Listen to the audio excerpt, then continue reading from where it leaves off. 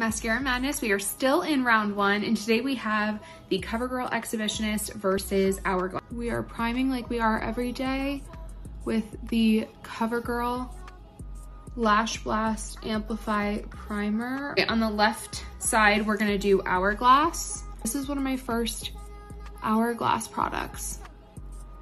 Here's one coat of the Hourglass.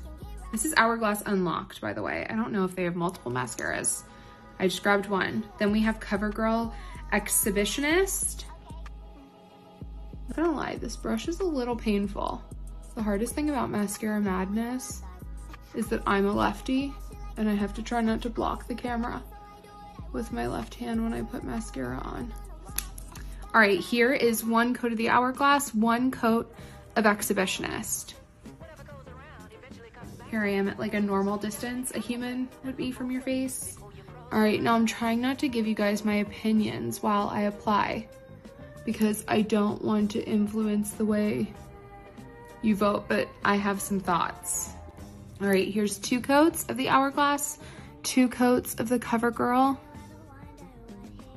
All right, let's do a third coat. 3 coats of the Hourglass and the CoverGirl.